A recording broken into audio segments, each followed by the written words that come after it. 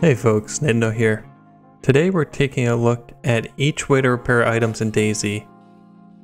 This guide is designed using the chapter feature and is intended to be a resource that you can easily come back to when needed. In addition to repairs being on the timeline, the timestamps and labels can be found also in the description. If you do find this video helpful, please consider subscribing. Let's get into it. The repairing tools we're going to look at today are going to be the sewing kit, duct tape, leather sewing kit, sharpening stone, electronic repair kit, epoxy, and the weapon cleaning kit. Starting off, we have the sewing kit and duct tape. Both can repair a number of similar items, so which is better? Well, the sewing kit can patch up bleeds, whereas duct tape can repair a couple extra items and serve as handcuffs to restrain players. It's all personal preference.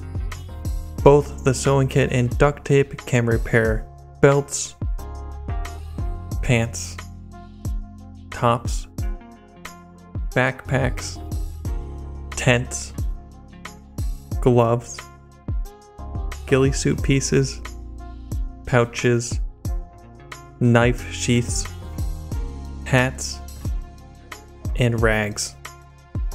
In addition, duct tape can also repair cable reels, megaphones, metal and barbed wire, as well as Xmas lights.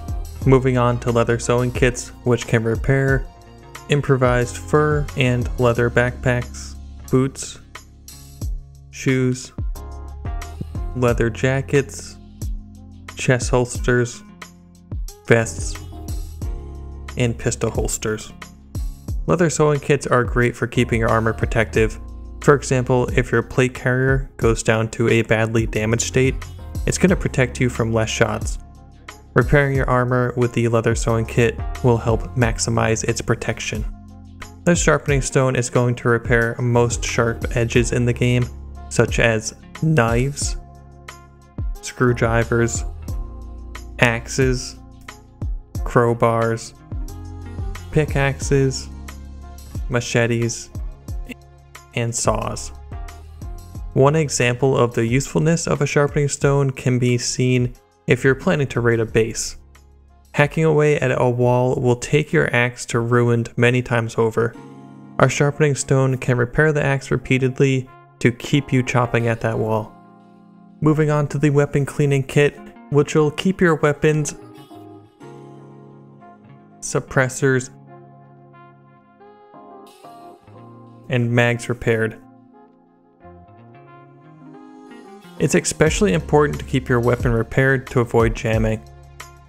The more damaged a weapon is, the more likely it's going to jam. Use that weapon cleaning kit and reduce the jamming. Epoxy will repair vehicle parts such as doors and hoods, but won't fix things such as the engine. Epoxy will also repair helmets. The better repaired your helmet is, the more protection it's going to provide. Lastly, we have the electronic repair kit.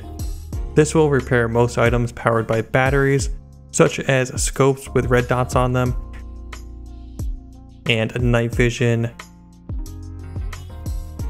rangefinders,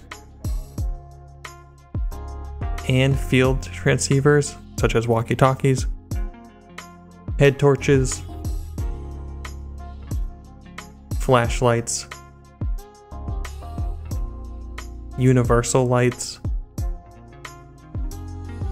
pistol flashlights, Xmas lights, cable reels, generators, spotlights,